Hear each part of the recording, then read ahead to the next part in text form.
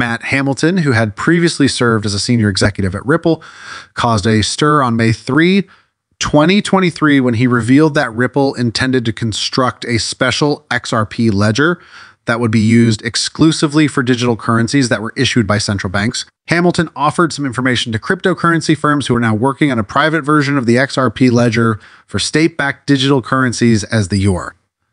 This was while Hamilton was serving as the head of developer relations at Ripple. His remarks were taken seriously, but doubts were raised about whether the value of XRP on this co-ledger was in line with what the general public believed, or whether it was something quite different. As always, we're delighted to have you back as your one-stop shop for all things relating to XRP. If you are new to this site, make sure to click the subscribe button and ring the bell to receive the most recent information regarding all of our XRP discussions. There was a swirl of speculations that were sparked by Black Swan Capitalists, a non-adventure investor who claimed to have examined this private ledger.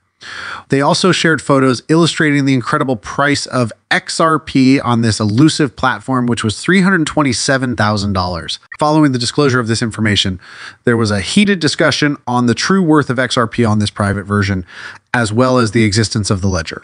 However, this is where the story becomes more complicated. Republic Palo was brought up in a podcast that we listened to not too long ago.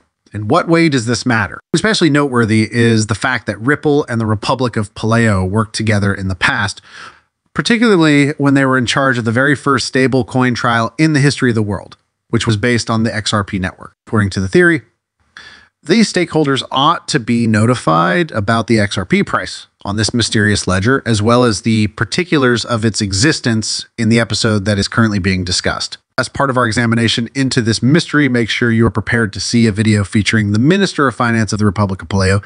Be yourself and come. The Finance Ministry of the Republic of Paleo placed a higher priority on the public ledger due to its openness. Yet their statement does neither confirm nor deny the existence of a private ledger, leaving the door open for the possibility that it is a reality. The primary reason we decided to use the public XRP ledger was because of its transparency. Communicating our milestones and current projects transparently has always been a priority for us. So far, the voyage has been extremely rewarding, even though it has not been devoid of difficulties. Ripple's pioneering effort, which included trial and experimentation over the entirety of its support, has been extremely helpful in overcoming these obstacles. About this purported private ledger, a great number of individuals are curious about the value of XRP. An audio snippet from another podcast that will be broadcast shortly has been discovered by us. Shortly, speculative value of the XRP on this covert network will become more clear as a result of this. According to a well-known idea, if the public and private ledgers do converge, then the prices of both sets of ledgers would combine to form an average. However, this supposition is still theoretical, and there is no concrete evidence to support it. David Short, in his capacity as Chief Technology Officer of Ripple's, was present for these discussions. Take a peek at the anticipated prices that will be displayed on the XRP private ledger. Even though it is not definitive, it provides a general notion of the potential value that the private ledger might assign to XRP. Even though I've already brought it up, I will repeat it once more. So there is a private ledger. It is not something that has been made up. I was able to witness this firsthand in a YouTube video that lasted for 5 minutes and was broadcast live from Japan. The public ledger is another topic that is discussed in that movie. The true conflict is about to begin.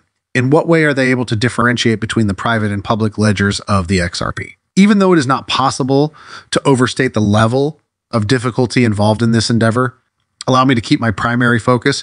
Taking into account all of these particulars, I am convinced that there will come a time when the lines that separate the public ledger and the private ledger will become blurry and convergence will take place. However, in the meantime, it is essential to have unambiguous regulations, according to what I've gathered. They are still in the testing period with this private company, and this ensures that there will be no uncertainty when they eventually operate together. Ledger is now adding a huge twist to this scenario by announcing that they intend to enter the XRP lending sector.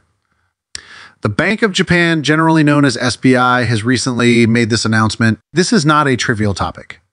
It unequivocally points to the fact that large financial players have taken a strong interest in XRP. The introduction of this brand new lending service places an emphasis on the bank's goal of utilizing XRP for institutional transactions. And it raises the issue of why Japan would engage unambiguous XRP loans if they did not believe that cryptocurrency would play a significant role in the future. It is not just a loaning exercise. It is a strategic banking maneuver to capitalize on the emerging cryptocurrency trend. The appeal of XRP is not just its speculative value.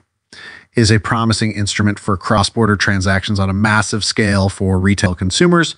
And on the business front, we are witnessing a significant increase in the number of people using XRP. The perspective that I am advancing becomes truly compelling when you take into consideration the strategic move that the Bank of Japan has made after conducting numerous tests and determining the appetites of both individuals and institutions for XRP. They are now lending it. The paradigm shift financial organizations are not simply hoarding XRP. Rather, they are incorporating it into useful utility initiatives to capitalize on its promise of facilitating frictionless payments across borders and transfers between institutions. There is no such thing as a phenomenon that is peculiar to Japan. Banking titans all over the world are coming together. Take, for example, the official partnership that MasterCard and Ripple have formed.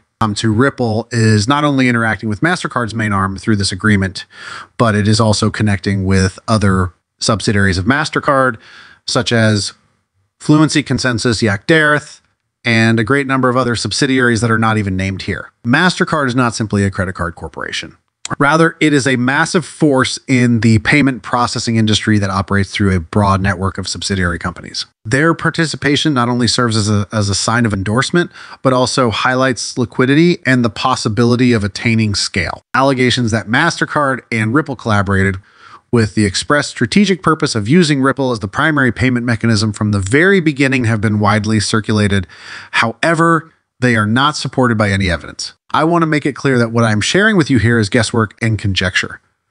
I am attempting to supply you with all of the information, news, and buzz that is currently available. I would want to bring to everyone's attention the fact that the reason I provided for why MasterCard might have affiliated with XRP is nothing more than a conjecture. The fact that the design of RippleNet is based on demand liquidity, which is primarily driven by the XRP cryptocurrency and its ledger, is something that is common knowledge. As a result, the XRP ledger would be utilized automatically in the event that MasterCard made the decision to authorize payments through Ripplet. Despite the fact that it is speculative, this revelation brings to light the seriousness of such a collaboration and the potential consequences that it could have. Please bear in mind that I am not a licensed financial consultant and that the information contained in these films is just meant to be entertaining. They're provided for your enjoyment. Before making any decisions regarding their finances, I always recommend to viewers that they conduct their own study and consult with professionals. Many thanks for stopping by. It would be greatly appreciated if you could give the video a thumbs up, and don't forget to click the option to subscribe. Make sure the notifications are turned on so that you are the first to know when I post new content. It will be great to see you again in the next video, and I'm looking forward to it. Take care of yourself.